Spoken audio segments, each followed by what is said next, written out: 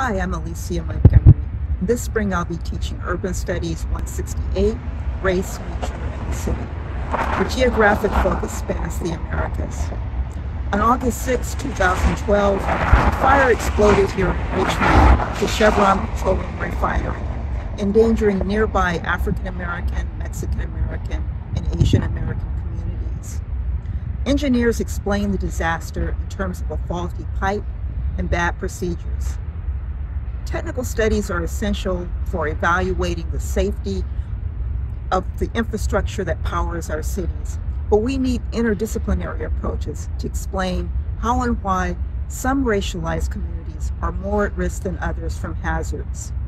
How does power, in the sociological sense, explain environmental crises?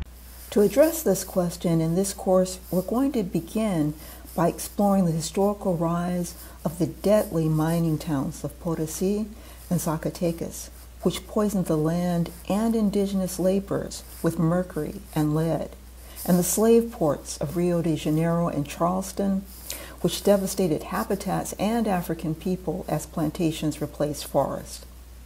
How and why did the exploitation of nature and the making of race merge? Next, we're going to examine the extent to which race matters today.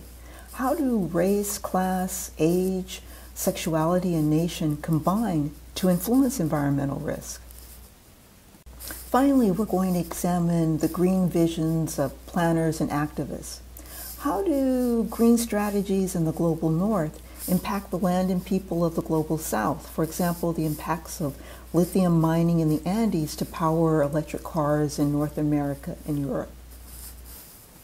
Miles from Richmond, nature lovers seek to preserve the beautiful beaches of San Mateo County.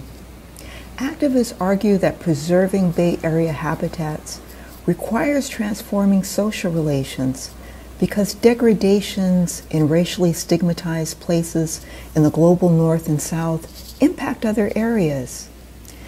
As we re-engineer cities, what should power in all senses of the term be made to mean? How can we use our power to bring about and sustain the beauty that we want to see and feel in the world? I look forward to exploring these questions and teaching and learning with and from you.